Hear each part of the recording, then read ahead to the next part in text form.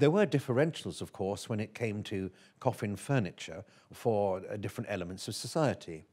Men's coffin furniture was different to that for women, and children's coffin furniture also was different. With men's coffin furniture, it tended to be brassed, and now we're thinking of the late 19th and early 20th century. Women's coffin furniture was electroplated, it was silvered. When it came to children's coffin furniture, it would be a scaled down version of the designs used for adults' coffin furniture, but it would be painted matte white. But only if the child was 7 years old or younger. It was used for those children who died during the age of innocence.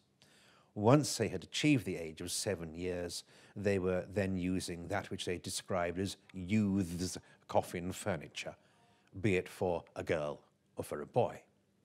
There was one exception to the rule, and that exception related to spinsters. Whilst a spinster would have electroplated coffin furniture, the breastplate would be lozenge-shaped.